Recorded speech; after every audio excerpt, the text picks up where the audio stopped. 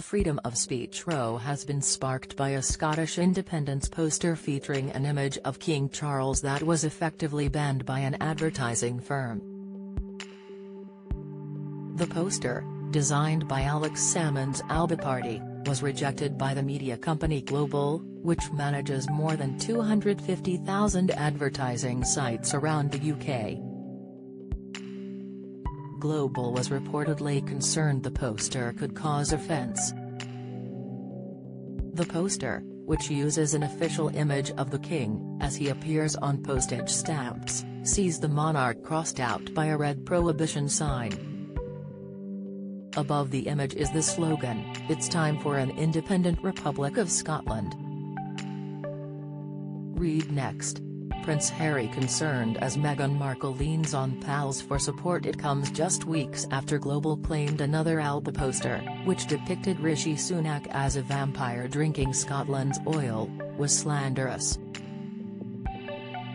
The pro-independence party has now claimed that a media company should not be able to control the political messages seen by the public. Alba's General Secretary Chris McElhenney said censorship in political advertising was a growing concern. McElhenney said, "We have a potential general election next year, and the current situation is that media giants will get to decide which messages the public get to see and which messages they don't.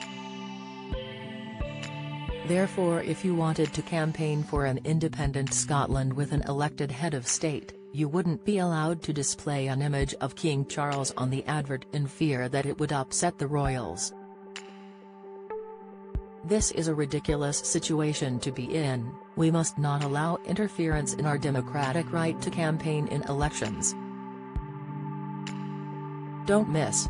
Lionesses blast sexist and patriarchal Spanish Football Federation. Sport, Prince William and Love Island star join forces to battle developer. Insight, 4 young people die in crash while celebrating exam results. Latest, in an email, Global, which also owns radio stations such as LBC, Classic FM and Capital, told Alba it had strict rules around political advertising. The email said Global would not carry artwork deemed to be politically persuasive with the use of something that is likely to cause offense, likely to get complaints and likely to have to be removed/replaced. The Telegraph said it had approached Global for a comment.